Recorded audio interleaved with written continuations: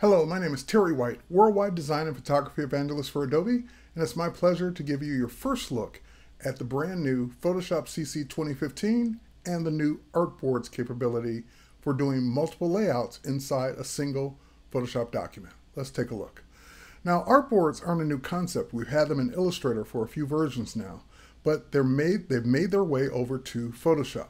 So, as you might expect, there is an Artboard tool for designing new artboards, but a lot of you might be working with existing documents that you want to take advantage of the new Artboard feature.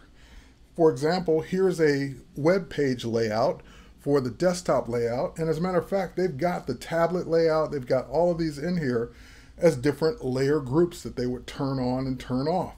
And that's the old painful way that we would have done this in the past. So now I can select this large desktop layout, and with a right click, I can now convert that layer group into an artboard.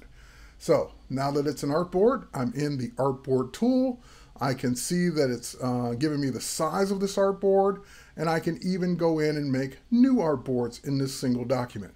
So rather than have the tablet one buried into the same desktop one, now let's go ahead and make a new artboard for the tablet. So we'll just go ahead and drag it out, and you know what? I don't remember what size the tablet is, so let's just let go. And let's go up to our size where we have all of these different preset sizes ready to go. So I can make this an iPad mini artboard, and now I know it's the exact size I need. I can also double click and name this artboard iPad mini so that there will be no confusion as to which one it is.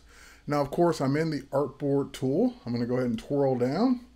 And let's twirl some of these other ones up that I don't need right off the bat. And as I scroll down, I see the one for tablet. I'm going to go ahead and turn it on. And that, again, that's the layer group that used to be there for tablet, but now we can switch to our Move tool and we can take that layer group, select it, and just simply drag it over out of the desktop group and put it on the tablet view. Now, as soon as I'm on the tablet layout and let go, you notice it kind of snaps back up to the tablet size because that's the size of that artboard. If I go to my Artboard tool now, I can select that artboard. Let's go ahead and select the iPad mini artboard, and then I can go ahead and expand it down and see more of this particular layout for the tablet.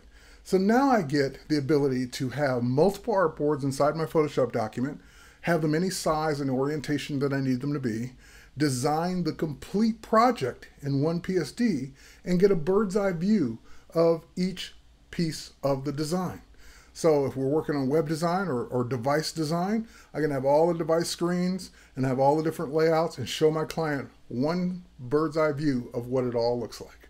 So that's the new Artboards in Photoshop CC for 2015. Take care, and we'll catch you on the next one.